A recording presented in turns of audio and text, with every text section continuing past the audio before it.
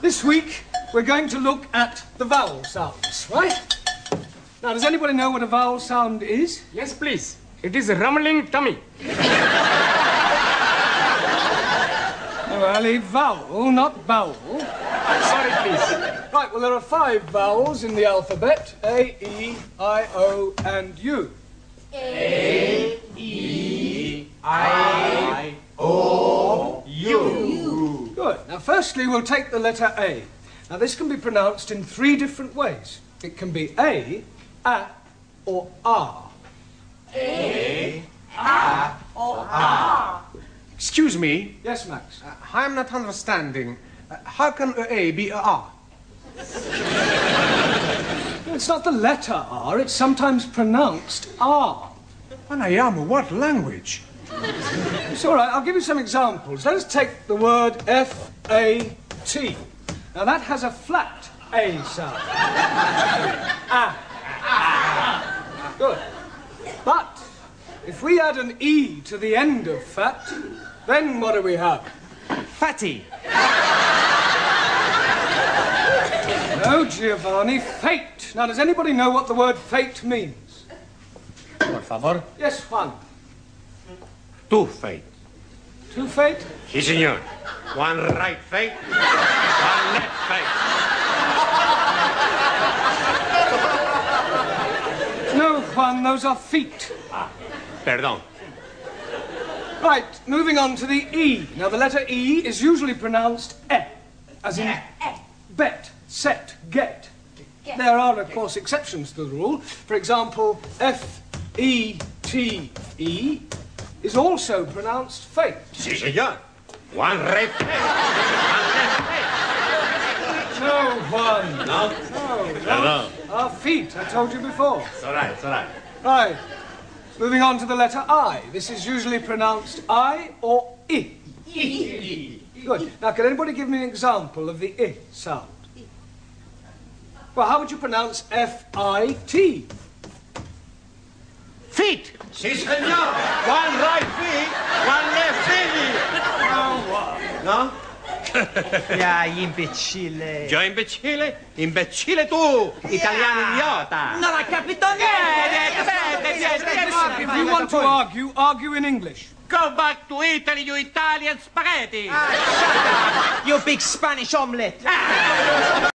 Hi, it's Bonnie Terry here, and this is an exciting day. You are just moments away from unlocking the code to spelling. No matter your grade level, there are only 8 spelling patterns. I want you to remember that the code to spelling confidently and accurately is to spell according to spelling patterns. We only put letters together in 8 different ways, and I'll teach you exactly how this works. In addition to learning the spelling patterns, it is important to work on visual, auditory, and tactile kinesthetic processing skills at the same time. Learning spelling in this way will not only improve your spelling skills, but also your overall learning, listening, and note-taking skills. First, remember we have 2 types of letters, consonants and vowels. You need to have a vowel to make a word. The vowel acts as the star of the word. The vowel gives the pizzazz to the word. The vowel gives voice to the word. Let's start with the first pattern and an example. When we have the letters C, T next to each other, what does that say? Kt. Is there any meaning there? No, because we don't have any vowels. But if we separate the C and T from each other and put in a vowel, the letter A, now we have a word. We have the word cat. And I can change that A to an O, and we have the word caught. And I can change that O to an U, and now we have the word cut. And each of those, cat, caught, and cut, are in what we call the vowel consonant pattern. I'm sure you noticed that cat, caught, and cut are all short vowel words. Short vowel words are in the vowel consonant pattern. The vowel pattern always starts with the first vowel in a word. So let's take a look at what this means. You can have no beginning consonant sounds and the vowel pattern like in the word at. The vowel pattern starts right away. Vowel consonant.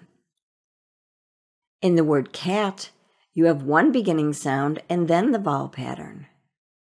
In the word stop, you have two beginning sounds and then the vowel pattern. And in the word strip, you have three beginning sounds and then the vowel pattern. And the same concept works when you have multi-syllable words. In the word picnic, you have one beginning sound and the vowel pattern for pick. Then you have another beginning sound and the vowel pattern for nick. Pick, nick, picnic. Each syllable will have a vowel pattern. So again, you can have no beginning sounds and the vowel pattern can start right away. You can have one beginning sound and the vowel pattern, two beginning sounds and the vowel pattern, or even three beginning sounds and the vowel pattern. Every syllable in a multi-syllable word has a vowel pattern. One of the keys to learning to spell by spelling patterns is that your kids no longer have to memorize their weekly spelling lists or over 30 spelling rules. Learning the structure of the language makes spelling so much easier. Head on over to scholarwithin.com to learn more. And oh yeah, don't forget to like and subscribe.